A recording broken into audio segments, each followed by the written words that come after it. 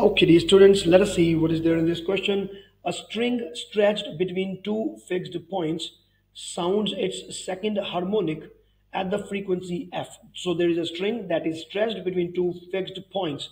So the string is fixed at both of the ends and it sounds its second harmonic somehow, and the frequency is taken as f. Which expression, where n is an integer, gives the frequencies of the harmonics that have a node at the center of the string? Okay, so we need a node at the center of the string in the terms of f. So first of all, let us try to create an expression for this f in the terms of general variables that are known to us. So the length of this would be taken as L, and because it is fixed at both of the ends, I can say that Fn will be equal to Nv divided by 2L.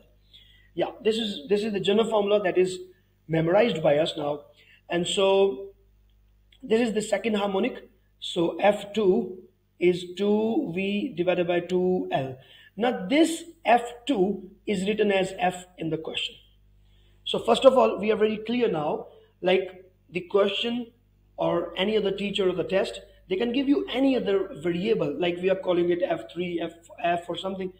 But we must understand that, okay, they're talking about F2, second harmonic. Now, which expression where n is an integer? So this is the general formulation, and we can say that, okay, F is equal to 2V by 2L, fine. So there should be a node at the center. So how is this possible? So if this is second harmonic, if it is third harmonic, it is not possible. If it is fourth harmonic, yes, it is possible. So in the fourth harmonic, it will be 4V by 2L. So you can say 2F.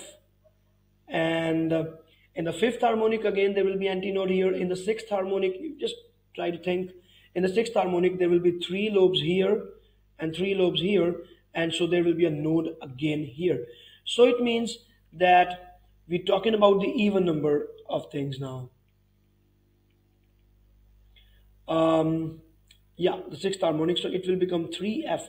So they are literally talking about the integers, and all of the integers are available. Like this is F, this is 2F, this is 3F.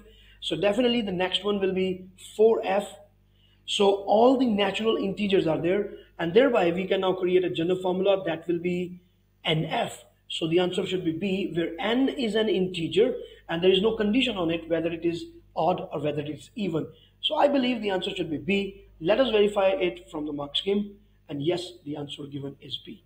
So my dear students, this is the explanation for this, and this is how we do it. Like, this is the simplest method that I can suggest for this question. Myself, Professor Varun, please subscribe to the YouTube channel. All the best. Bye.